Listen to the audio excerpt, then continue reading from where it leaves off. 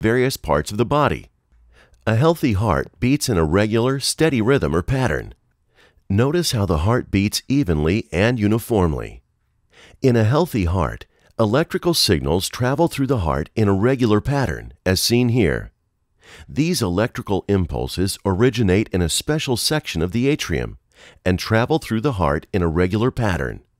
Each signal ultimately causes the heart to beat.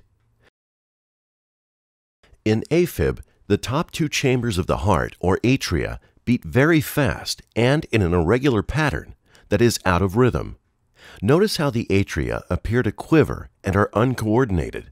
Due to this irregular pattern, the atria do not coordinate with the ventricles, and the heart is out of rhythm.